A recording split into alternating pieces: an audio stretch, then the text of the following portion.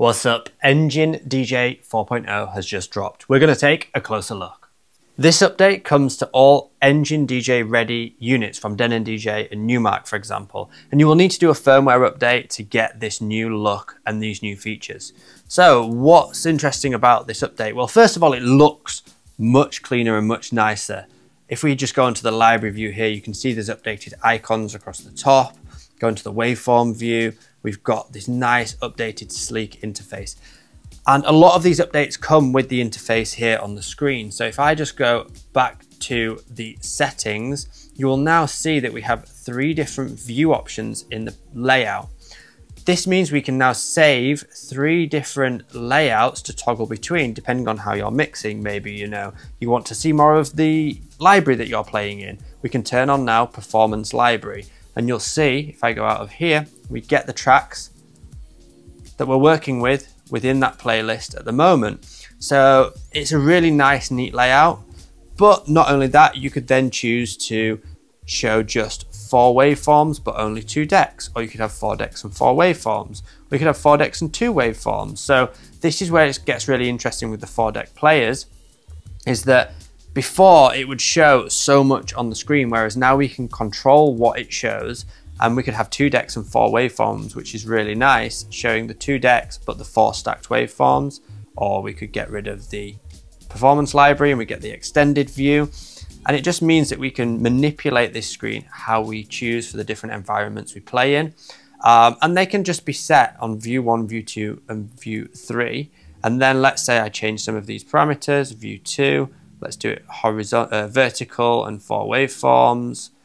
And then if I go off this, all I need to do is hold the shift button and then press view here, and I can toggle between the different layouts that I've got saved, which is really neat. We now also have this beat keeper and beat phase option here that can be switched on and off between all different views. And this ultimately means when you've got a lead track playing, it will show you if it's going out of phase. This was made really popular on Tractor, and this will help you with your beat matching and your timing to check whether things are in phrase and on time. If you do want to manually toggle which is the lead deck, you can just tap the BPM here or here, and it will manually move the lead deck to the opposite side if you want to do that. Up in the player section, the key mode has had a few things changed and added. We've now got sync, which is awesome. So you can just sync to the opposite side. If we were to key sync, play this one as the lead song, key sync that, you'll see it's gone up by 2 semitones to 11A. So it will sync with the opposite side. But you can also manually just toggle this up and down as well. And it's really nice that it just looks really sleek and it shows it. And then you can reset it as well. So if you've gone up and you don't want it there, you can reset. Again, you could do it in a performance way and then reset, or you could just turn the whole thing off or back on.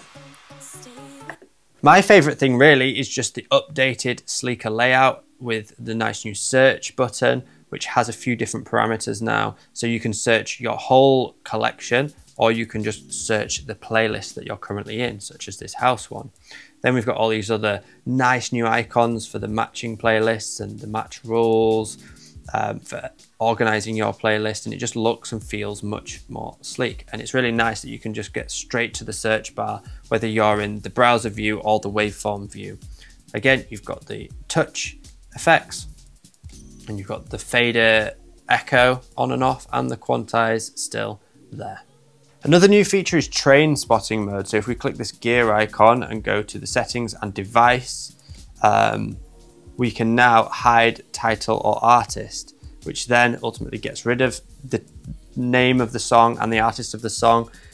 This is potentially if you've got any people creeping over your shoulder trying to write down every song that you're playing. Some DJs don't like that, don't vibe with it. So there is an option now to hide those track names so that you can keep it a secret if you so choose. Another neat thing in this library mode now is when we're in a playlist, we can now expand and contract this here, and it shows, it basically gets rid of the tree view, and it shows more of your playlist and more of the information that you want when you're within any of the playlists. So it's just really cool that when you tap in there, you can then expand it. It might be good for the devices with much smaller screens, such as the new Marks, where you might need to use up more of the screen to see what is in your library. Again, if you've got the font on a larger size, then we get to see more of it as well, which is really nice. Within the touch effects, the filter echo and the filter dub echo now have this echo amount and resonance, so you can change more of the parameters to set it up how you want it to sound, just with that extra flexibility. And talking about the effects, over on the effects section over here, the effects on button now flashes quite violently to make sure that you're aware that it is on, and the reset will reset all the parameters across the effects too. And then all in all, just the feel of the screen. For example, when we load a song, it just looks really neat, it looks really nice. There's a whole new updated interface across the board, as mentioned, and it's just nice to be able to toggle through those different views that you've got preset. There's a whole list of improvements and fixes as well that come along with this update. So to check out all of those, just click the link where you can go and find out how to download the firmware and also what all of those improvements are across the board on Engine DJ 4.0. Let us know in the comments if there were other things you were expecting with this update or things you think need adding in the future. I know Den and DJ and In Music will be looking at the comments to find out, where they can improve their offering too. Thanks for watching, and I'll see you in another video very soon.